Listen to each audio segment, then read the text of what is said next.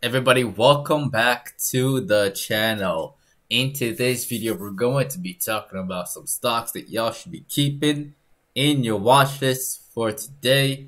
I'm also going to be answering some of you guys' questions for those of y'all who dropped those stocks of interest in the comment section of last night's video.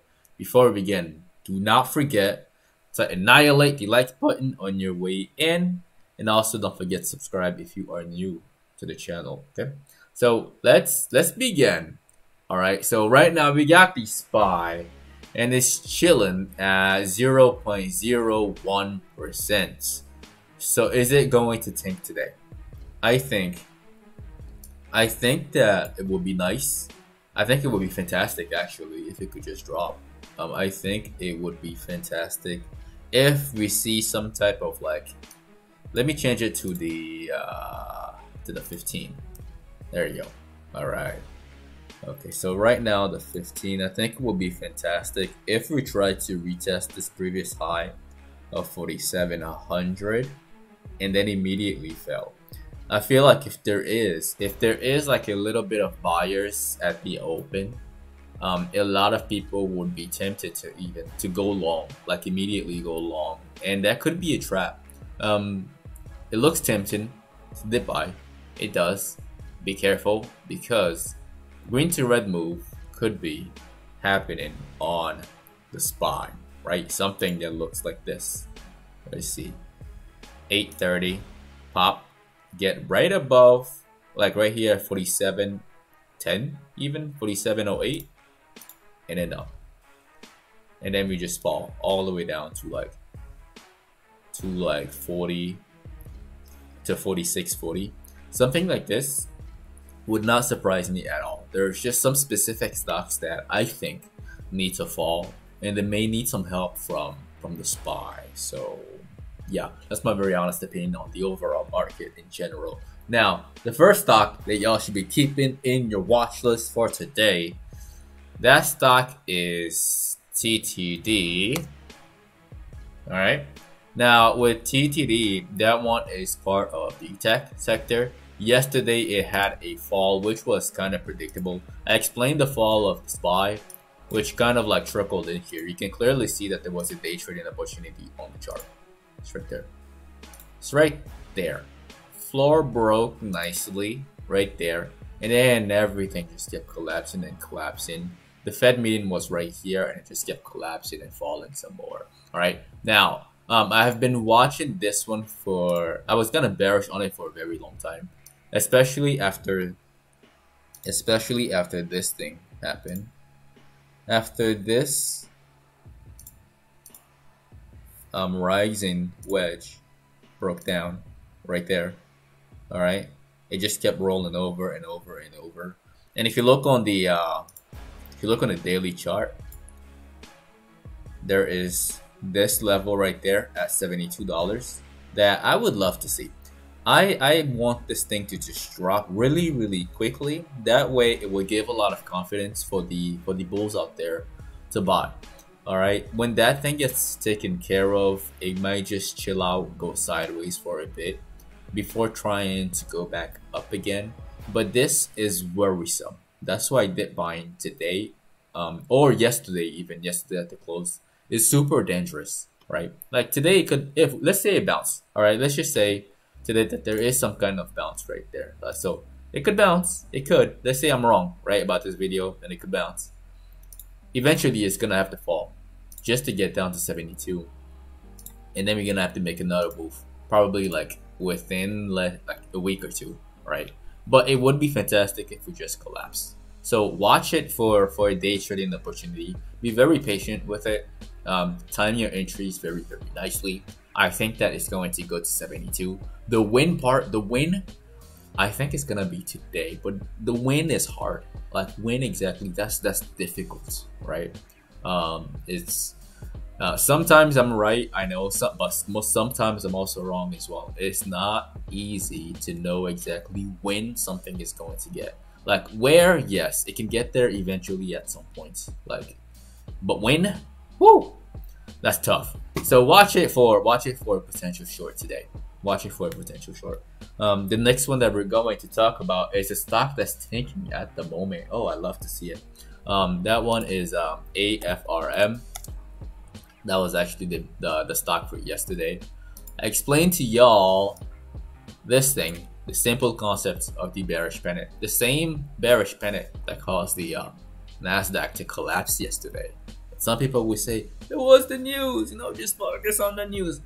We trade strictly based off of structure here. It's what we do here. All right. The news is cool, right? We like seeing the news when we obviously like go short, and then the news is bearish. Then it's just magical unicorn news for us shorts to make more money. That's great, right? But to wait for the news, to wait for what the reaction is to, it's just not what we do here. No. So right now this thing is going lower. It's about to open at 78 bucks. It's trickling down slowly. There is some news on the left hand side over here about the US consumer worries about money. Sure. I just think that this thing is gonna collapse. There's a gap at the bottom. There is a gap right over here. All right, it's gonna get filled. Eventually, it's gonna get filled. I think $70 is where it should go.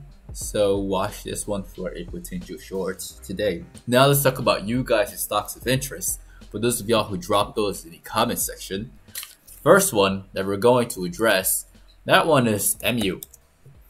All right, now in regards to MU, there is a very bearish hammer at the top.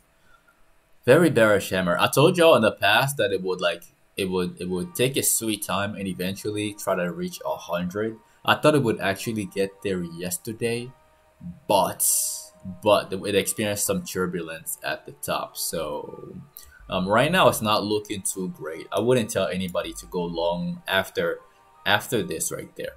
Wait for some type of pullback and then for a bounce. I think it's going to just drop just a little bit, because that structure right there is not as clean as I would like it to be.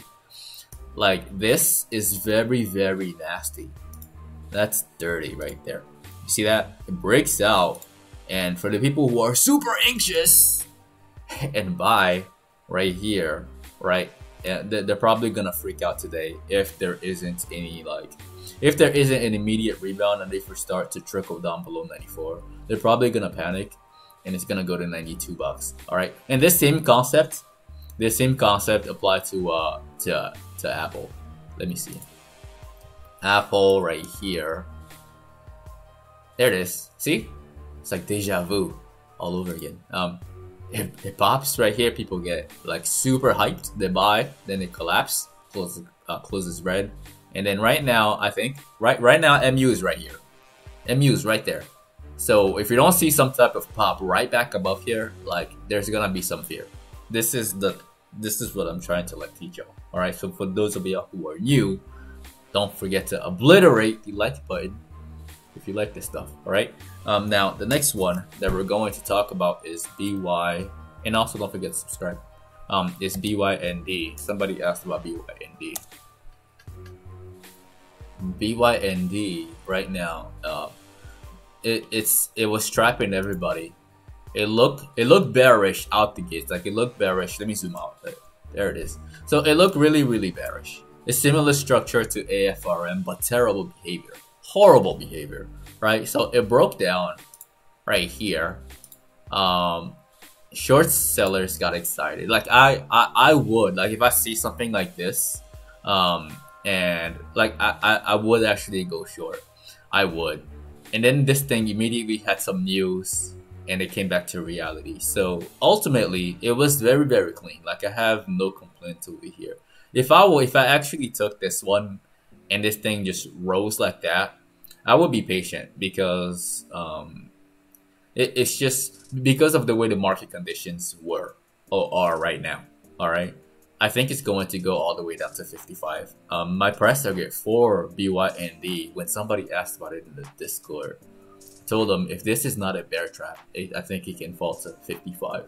And I think it will fall to $55 before we see some type of bounce. All right.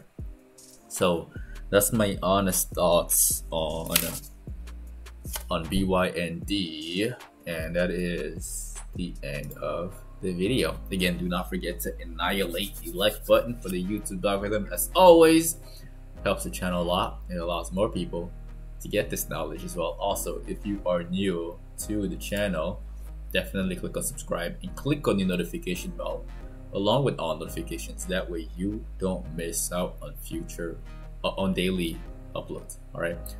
If you would like to be part of a private Discord community, you can find that as the very first link in the description of the video below. If you're not on social media, you can find me at Ngumah and at PATTERNOLOGY LAB on Instagram and on Twitter. And lastly, if all of this is brand new to you and you're not faced by these market conditions, and you would like to get started, there's some very basic step-by-step directions in the description of the video below. Step 1 to step 3.